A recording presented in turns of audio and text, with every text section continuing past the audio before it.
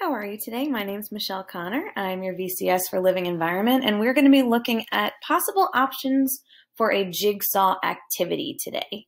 There's so many different ways to do this. One of the most obvious ones that most people are familiar with is in Zoom, creating breakout rooms. So that one we're not really going to cover because that's something that everyone's familiar with. I'm going to give you some additional options. So first, I just want to show you what kind of the Teach Hub lesson looks like.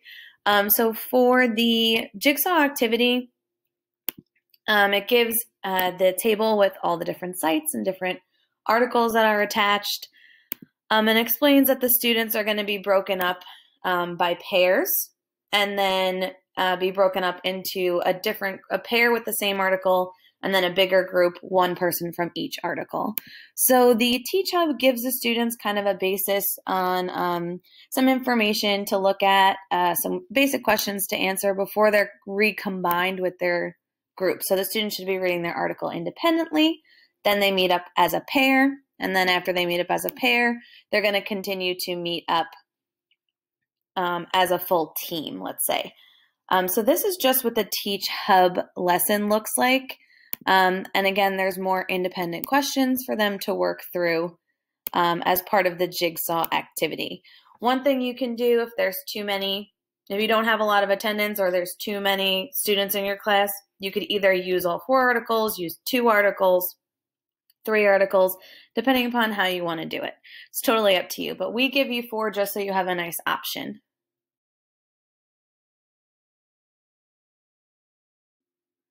So the first way we're going to look at is using a Google Doc, and I'm going to explain 2 different ways to use the same Google Docs. So there's some basic just instructions that are pulled right from your Teach Hub lesson in this Google Doc, and then what you have is a table where you would assign which students are going to read each article. These are definitely something you would want to do beforehand. Again, if you have a little bit spotty of attendance, if you fill this out ahead of time, it's really not going to matter so much. You'll have a list of students. If you have to change them on the fly, you can. Or while the students are doing maybe like a do now activity, you can go ahead and fill in what students are going to complete which article. For my school, we have a little bit of a spotty attendance. So what I would do is that would be what I would do is I would have the students log in, I'd have them do a do now, and while they're doing a do now, I would just write their first name so I know the groups are even. If you have a school with very consistent attendance, go ahead and fill this out ahead of time. It just makes your life a little bit easier. So once you have that, there's 2 ways to do this. So the first way is to have a lead partner and a secondary partner. So you'd put their names in. So again, as they're reading their own article, just to make sure you don't have any gaps, you can go ahead and pair them up.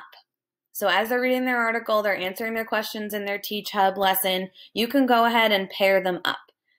Now, one way to go about doing it, you'd only really have to do it once, is for you as the teacher to set up all the meet links yourself. You can have a lead partner, secondary partner. If you set up the meet links yourself, you don't even have to have a lead partner, secondary partner. You could just have partner A, partner B. Once these meet links are set up, you can reuse them for any jigsaw activity. Again, just leave the links, and then you can just change the partner names. If you have a little bit more of an independent class, one you can trust, I'd pick my lead partners or someone who I know is kind of a little bit tech savvy. And I would have my lead partner actually create their own meet link and paste it in this doc so their partner can get onto the same meet link as them. So it could either be done on the teacher front load, or you could have a lead student as part of their pair create the meet link themselves and pop it in the chart. So this document would be assigned as students can edit in Google Classroom. For your second round, you can do the same thing. So for your second round, you could have a lead team member create a meet link for themselves and paste the meet link in. Or you, again, as the teacher, can create group meet links for jigsaw activities. And again, leave your meet links here. You can just make a copy of this document and use this for another jigsaw activity moving forward. Both are really good options. It depends kind of how much your students are tech savvy. But one thing I really like about doing a master Google Doc is you as the teacher will also have access to all the group's meet links. So you can pop in and out as you go. Same thing with the groups, you'll have the ability to pop in and out as you go, as long as this is a live document and their links are there. This may be something you want to set up the day before and then actually run the Jigsaw the next day. Maybe the first day activity can just have the students read the article and answer their questions independently, and then have their group members set up the meet links. The only issue with that would again be attendance, but that's something, hopefully 1 or 2 situations you could either combine groups or just change on the fly. Once this document is done, it's done, and then I would make a copy so you have one in the background, and then all you have to do is change the articles and then put in your partners as you go.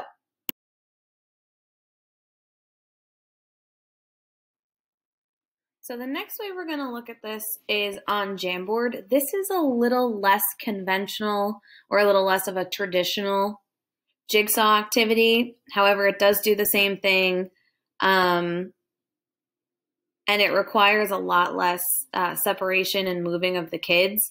So what I have here is I have the 4 articles, one on each different slide. And the students' names you would put where the students' box is, and you would have every student that's working on the first article all on the first Jamboard slide, or the second one on the second Jamboard slide. So instead of pairing them into just really small 2-person pairs, what you can do is you can put them in groups for the whole one article, where students can post their sticky notes about their findings, answering their questions, reflecting on each other's ideas in a little bit bigger of a group. And then your second round would be your groups where you have one person from each article put into here, and then the students again can add their sticky notes and findings. There'd probably be 1 sticky note or 2 sticky notes per article. This is a lot less setup, but it also is less interactive. Although it's still interactive, it's a little less interactive than if the kids were in their own Google Meets, but it's another simple option.